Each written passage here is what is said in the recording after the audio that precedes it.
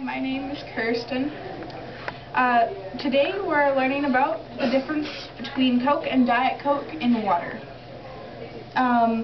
We have to figure out if one will float and the other will sink, if there's a difference in their weight.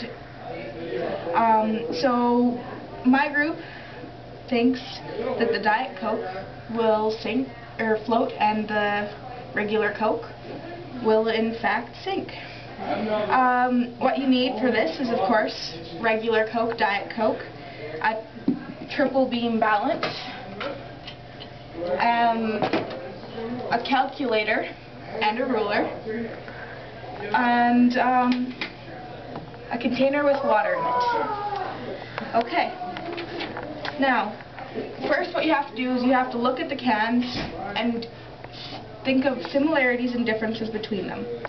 You have to measure and weigh the cans to figure out the density, mass, and volume. Then, you place the cans in the tank to see what happens.